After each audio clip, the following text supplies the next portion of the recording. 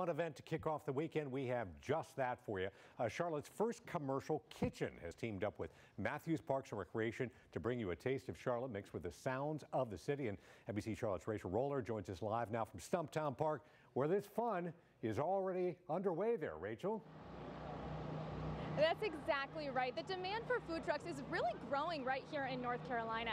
And Carolina commercial kitchen chef Michael Rosen is really the mastermind behind this whole event here at Matthews Food Truck Fridays, which is now in their 5th week and is proving to be a success. Is that right? It is a success, and it's growing every week.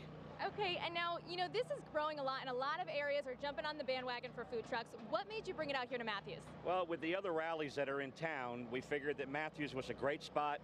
It needed this. The residences, the people in Matthews were dying for something like this. So we put it here. We partnered with Parks and Rec, and it's going. And it's just working. All right, we're going to take a look at some food, because a lot of people, you know, are a little skeptical eating food that's coming out of a truck. Right. So put their minds at ease. This is not your typical fare food. This is quality cuisine, am I right? These are quality chefs that are doing what every restaurant in town would do. Exactly. It's not concession food by any means. It is quality things. Chefs coming out of Johnson & Wales and the Art Institute and Culinary Institute of America that are, instead of a restaurant, they have a mobile restaurant. A mobile restaurant. Here we have a Vietnamese sandwich, buffalo chicken and bacon taco. Is it safe to say there's something here for everyone? There is. I mean, there's a wide variety. Each truck has its own cuisine, its own style, its own, you know, chef style on the truck, so it really is, there's a lot of things to eat. All right, Michael, thank you so much. And coming up at 6, this is not just an event for your taste buds. Local artists are coming out and performing every week. We'll tell you how you can get involved. Reporting live in Matthews for NBC Charlotte, I'm Rachel Roller. All right, have fun out there, Rachel. Thanks. Still to come here. The local artists, listen up. Matthews Food Truck Fridays is in its 5th week of showcasing good eats and plenty of local music. NBC Charlotte's Rachel Roller actually is joining us live from Stumptown Park to kick off the weekend. And Rachel, it looks absolutely beautiful out there.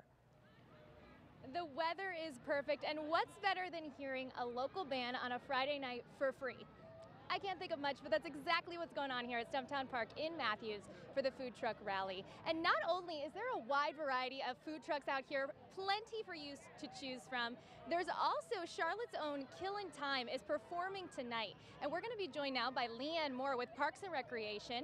Leanne, is there all different types of bands that are local here to the area that come out every week? There is.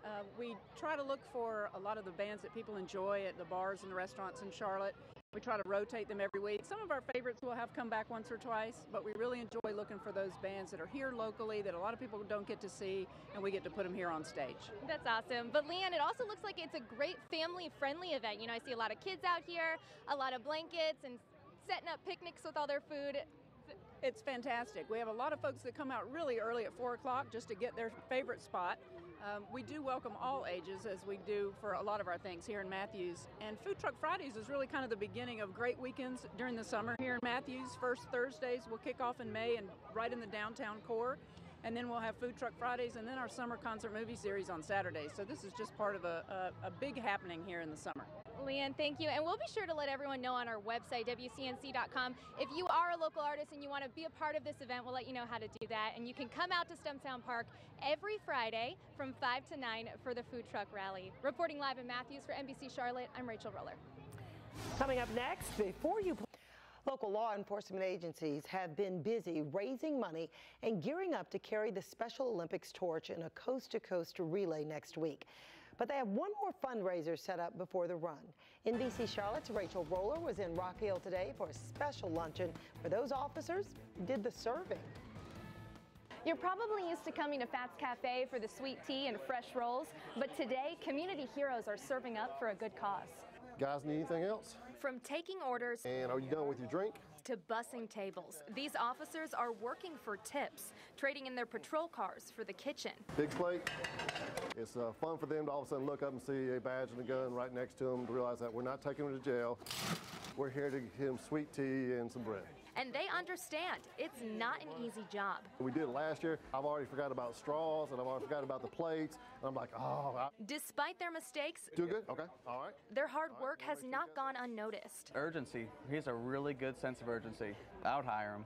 Last year, they raised nearly $4,200 for the Special Olympics at this event alone. It's nice to see that, you know, if you have money paying taxes in your town and stuff like that, they come back out and do this. And knowing that none of the overhead from any of the money raised goes to the police department, it's just going straight to the special needs people. Christopher Gable knows the importance of these fundraisers, having a friend who competed in the Special Olympics.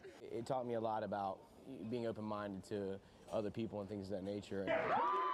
Donations like his continue to allow kids to compete without a cost. It's just a thrill, and we know when we get to, it gets to put a smile on their face. And if this is the type of event that interests you, you can join these guys at Krispy Kreme next month. Well, they'll also be doing a donut eating contest that you won't want to miss. For NBC Charlotte, I'm Rachel Roller.